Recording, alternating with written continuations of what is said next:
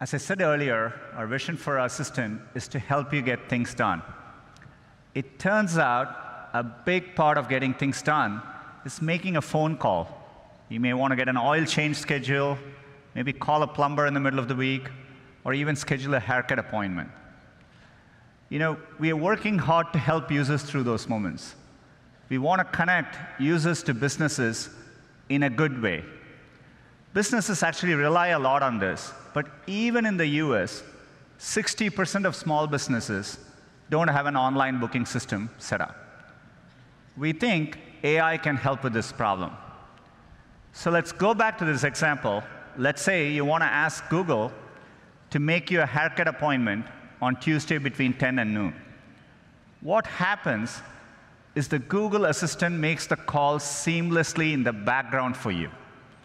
So what you're going to hear is the Google Assistant actually calling a real salon to schedule the appointment for you. Let's listen.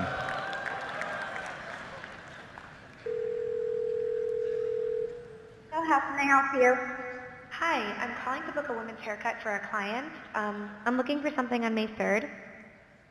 Sure, give me 1 second. Mm-hmm.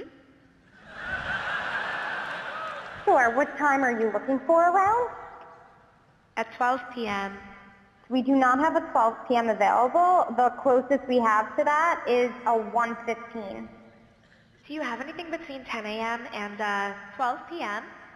Depending on what service she would like. What service is she looking for? Just a woman's haircut for now. Okay, we have a 10 o'clock. 10 a.m. is fine. Okay, what's her first name? The first name is Lisa. Okay, perfect. So I will see Lisa at 10 o'clock on May 3rd. Okay, great. Thanks. Great. Have a great day. Bye.